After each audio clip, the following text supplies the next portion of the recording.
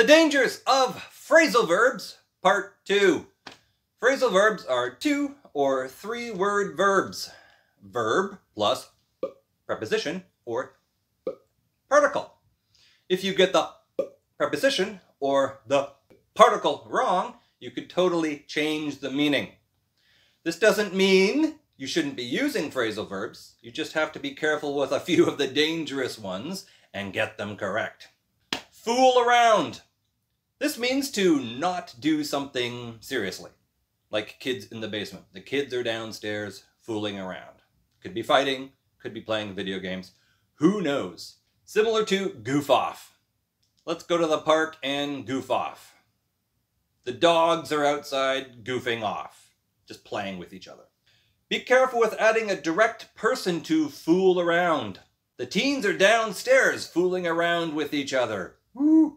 The couple's in the park fooling around with each other. Oh my God, the dogs are outside fooling around with each other. That means have sex! Woo! Put out. A very simple phrasal verb. Put out the fire. Why am I on fire? I don't know. Put out the knives and forks and plates and dishes so you can have dinner. Don't add a time expression with this. She's going to put out tonight. I'm not going to put out tonight. If you add a time expression, this means have sex! Woo! Of course, sleep together and sleep with or sleep with each other mean have sex! Woo!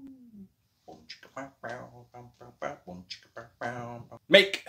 We can make many phrasal verbs with make. So let's make a few phrasal verbs with make. Make up. This means to create something. Make up an excuse. Make up an answer to a problem. That would be a fake answer, not a real answer. Similar to the phrasal noun make up. You can make up your face or put makeup on your face. Make off with means steal. The criminals broke into the house and made off with the knives and plates and dishes and forks, and now we can't have dinner. Make out means have. No, just kiss. Just kissing. Just kissing. Make out with each other. Kissing, kissing, kissing, kissing, kissing. Do up. Another very simple phrasal verb. Do up your buttons. Do up the laces on your shoes. If you add a personal pronoun to this, she's totally gonna do him up tonight. I'm gonna try to do her up tonight after the club. If you add a personal pronoun to that, that means have sex! Woo! Get off. Another very simple phrasal verb. Get off the bus. Get off the train.